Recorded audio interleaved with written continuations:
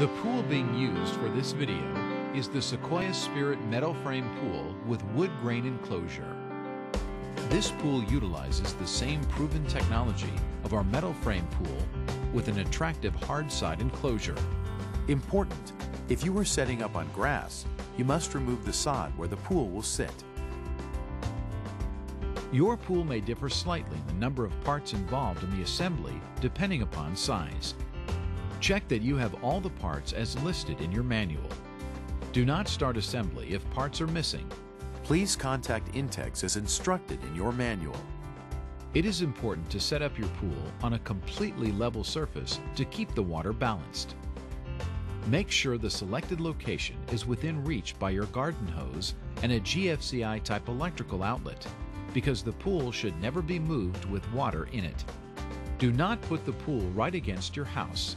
Envision the traffic patterns around the pool and see where you can place the filter pump without people tripping over the electric cord. Some communities require fenced enclosures. Check with your city for local requirements.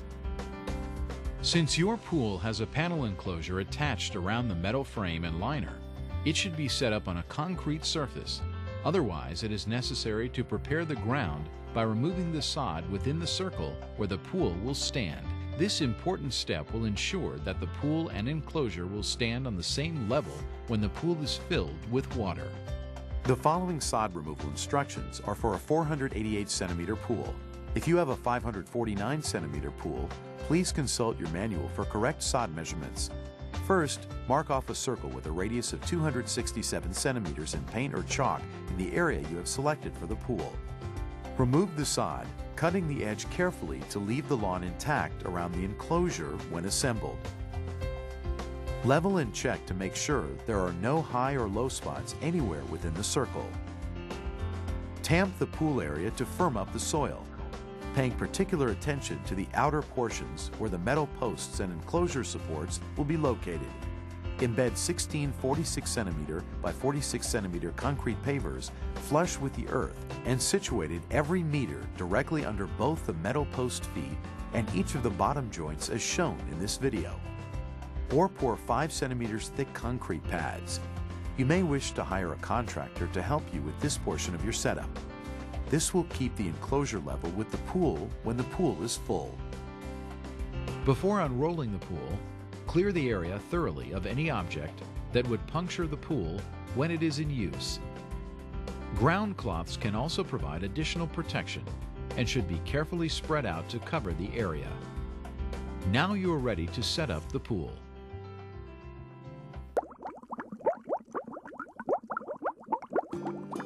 Unroll the pool liner on top of the ground cloth, making sure it is right side up. Do not drag the pool across the ground, since that may result in leaks. Locate the filter connecting holes. Make sure they are facing the area where you will put the pump. Double check to be sure that a GFCI type electrical outlet is within reach by the power cord. Allow the sun to warm the liner for easier beam insertion.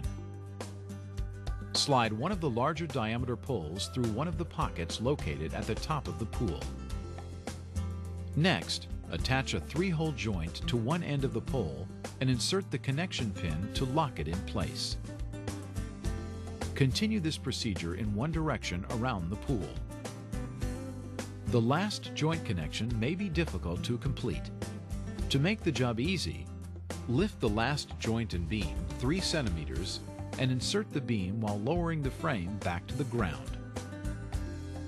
Slide the legs through the belt located in the middle of the pool sidewall and inside the restraining rope. Snap the legs into the 3-hole joints while aligning the spring-loaded pins with the holes. Double check to make sure that all legs are inside the belt loop and inside the restraining rope. Put end caps on all legs at the bottom. Give the pool a good shake to settle all the parts and make sure all pins are firmly in place.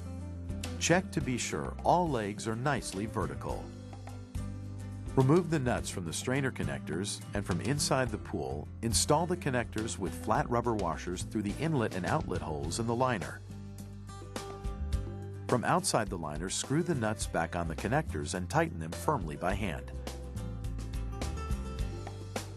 From inside the liner, put the strainer valve caps onto the inlet and output connectors so water will not run out while filling. See the chapter on filter pump installation if unsure of correct procedure. Finally, recheck the filter connector holes to see if they are still facing the area where you will put the filter pump. Make adjustment if necessary. Important: it is best to fill the pool before installing the hard side enclosure. However, if you are setting up on a thick lawn, the enclosure may sit higher than the water-filled pool, making assembly difficult. For this reason, ground prep is recommended. Proceed to install the wood grain pool enclosure next.